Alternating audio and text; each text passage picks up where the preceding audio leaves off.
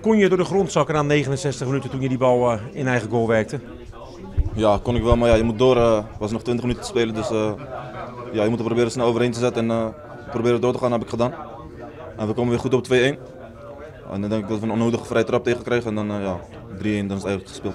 Was van jou een inschattingsfout of raakte je die bal gewoon verkeerd? Ja, ik loop voor naar deze bal met de spits en hij geeft hem echt hard voor. En die bal was zeg maar, ja, tussen kop en wegschop in. Ja, ik probeer nog te corrigeren met mijn knie, maar hij valt verkeerd op mijn knie of mijn heup, ik weet niet meer precies. En ja, hij valt ongelukkig in de korte hoek. Kreeg jij nog mee dat jij die goal maakte na een harde overtreding op jullie spitsleader? Nee, dat heb ik niet gezien. Er is nog een moment waarin jullie in mijn ogen benadeeld worden. Heb jij dat meegekregen met die strafschop? Ja, die heb ik wel gezien. Het was een corner volgens mij van vrije trap indraaiend.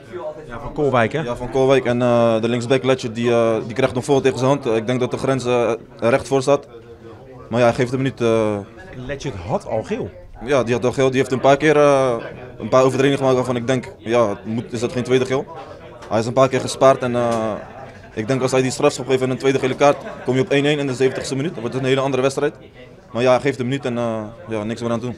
Waarom was het zo tam in de eerste helft? Daarin gebeurde zo weinig voor de mensen op de tribunes. Ja, Tam, ik denk dat we allebei een beetje afwachtend waren, omdat we vorige keer ja, vroeg op achterstand kwamen, dat wouden we dit keer niet hebben. Ja, vroeg komen twee jongens van ons in aanraking met elkaar, waardoor we met eigenlijk 9 man spelen tegen 11. Is het eigenlijk alleen maar tegenhouden. Ja, en dan komt Marvin net terug en net als hij terug is, 11 tegen 11 valt die goal. Ja, dan lopen we weer achter het feit aan. En, ja, we wouden niet te snel dingen gaan forceren om nog verder achter te komen, dus we bleven gewoon rustig spelen. En na de rust gingen we weer gewoon vol druk en ik denk dat het weer ten goede kwam van ons spel. Alleen ja, het mocht vandaag niet zo zijn en ik denk dat we tegen 12 mensen gespeeld hebben. Ja, dan doe je op die manschop, die scheidsrechter. Ja, ik ben eigenlijk nooit zo van op de scheids zoeken, je moet altijd naar jezelf kijken.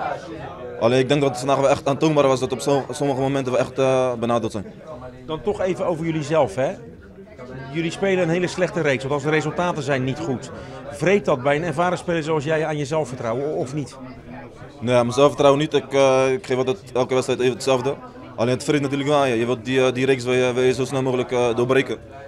Want we hebben toch de punten nodig, want Heracles staat weer op 2 punten van ons. En ja, we willen graag weer eens voelen hoe een overwinning voelt.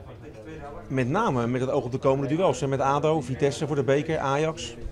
Ja, klopt. We hebben geen makkelijke maand voor de boeg. We krijgen volgens mij alle topclubs achter elkaar. Met daartussen Willem II. Dus ik denk dat vrijdag een hele belangrijke wedstrijd voor ons wordt, ADO uit. Ik denk dat we nu een beetje wel onder druk staan, dat we echt moeten winnen. En zo moet het denk ik ook getraind worden deze week. Volle focus op ADO en niks meer dan 3 punten denk ik. Van der Ham was terug, dan was jij ook een tijdje weg, maar Van der Ham was terug. Heb je iets meegekregen van zijn afscheid met de voorzitter erbij? Ja, ik zag even voor de wedstrijd dat hij afscheid van hem werd genomen. Hij heeft natuurlijk goed werk geleverd hier. Is nog heel geliefd bij de jongens, ook bij de spelers. Dus ik denk dat het wel verdiend is. Wordt hij gemist door een aantal van jouw collega's?